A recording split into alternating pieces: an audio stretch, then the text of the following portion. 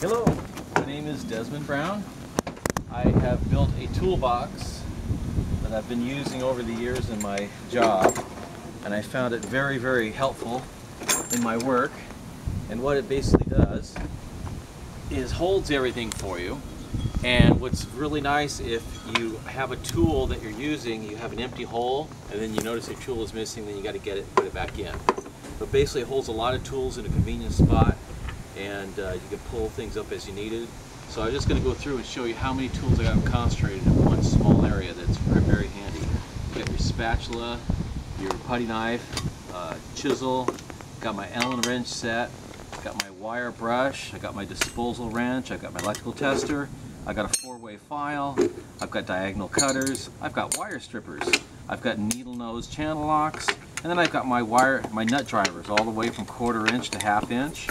And I've got some Teflon tape, electrical tape. I got 2 sets of tweezers, a nice file for cleaning the threads on bolts. Of course, got to have a crescent wrench. Here's a fine screwdriver with extra bits. Got to have a razor blade in there. And these are my files for my drill, my hole reamer, my countersinker.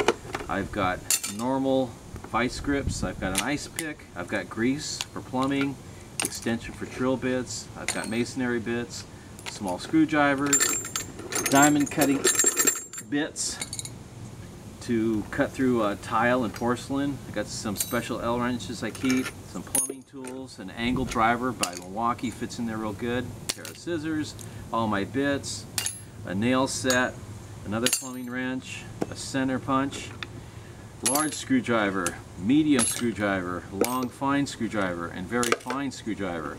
Got a big Phillips screwdriver, normal screwdriver for Phillips, and a stubby Phillips standard screwdriver. Got to have a level in there. Got a pair of wire cutters, needle nose, drywall saw, smaller putty knife. We got pliers. We've got channel locks. We've got toothless channel locks. We've got smaller channel locks. We've got a pair of wire strippers plus crimpers. Got a fine hacksaw, and of course a drywall knife, rat tail file, and a spring-loaded punch. And we have all the bits for driving for your screws, and then we have my normal nail set punches and a flashlight when you need it.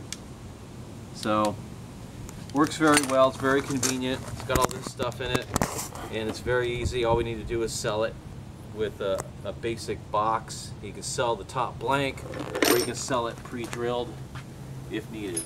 And that's just my convenient toolbox that I've been using for years.